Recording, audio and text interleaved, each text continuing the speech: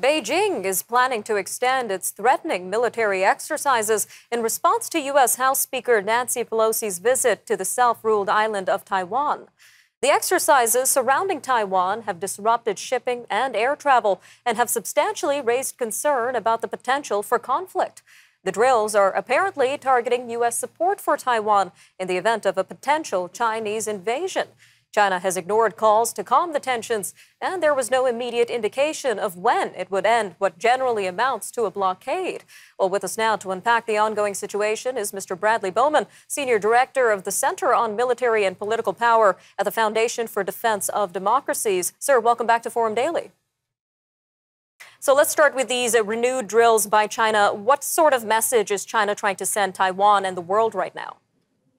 I think the bottom line is that Beijing is trying to coerce, intimidate Taiwan. They're trying to put fear in the hearts of the leaders of Taiwan and trying to bully them, frankly. I mean, just to use some real practical terms that most of your viewers will understand. I mean, you have the Chinese economy, which is much, much larger than the Taiwanese economy, and they've used a good portion of that wealth to undertake the largest military modernization effort in the history of the People's Republic of China. And the more capable their military becomes, the more willing they appear to use it to accomplish their political objectives in Taiwan. And there's no telling when these exercises will end, even though it's disrupting shipping and air traffic in the region. What do you expect the next phase of these drills to look like?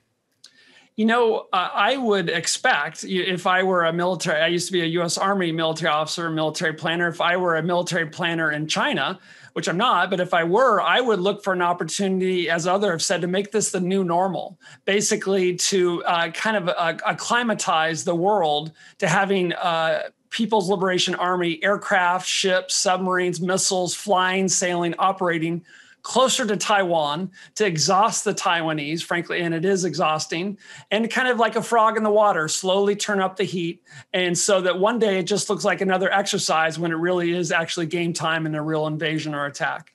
And this is adding to concerns around the potential for conflict. So how likely are we to see China maybe launch a military invasion of Taiwan in the near future?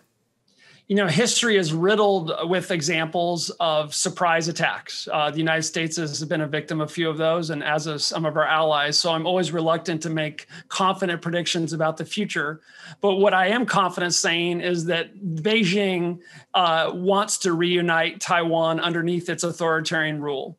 And they would prefer to do that without a war. But if a war is required, I believe that they will do it. And they've done a lot of saber rattling, especially lately as they become more powerful. Whether they keep that saber in its sheath will be based on their perception of the relative combat power of China versus the United States. And sadly, that balance of power has eroded. And without urgent action, it will erode further. And meanwhile, we've seen China impose sanctions on Ms. Pelosi, cut off defense and climate talks with the U.S. How is all of this likely to impact the U.S.'s efforts in the Indo-Pacific overall? I think, the United States, frankly, has struggled to maintain quick and reliable communications, kind of conflict communications with Beijing, much like the United States had during the Cold War with the Soviet Union. You kind of have the big red phone, if you will, where you pick up things to avoid miscalculation and escalation. We've struggled, frankly, to get Beijing to pick up the phone, if you will. And so when you're putting all this combat power in a small area, and undertaking such provocative actions, and then you're not even going to communicate with us, that's a toxic formula that leads to bad places. And we're only seeing these tensions grow. So how would a rift between two of the world's biggest economies impact the rest of the world, especially Canada?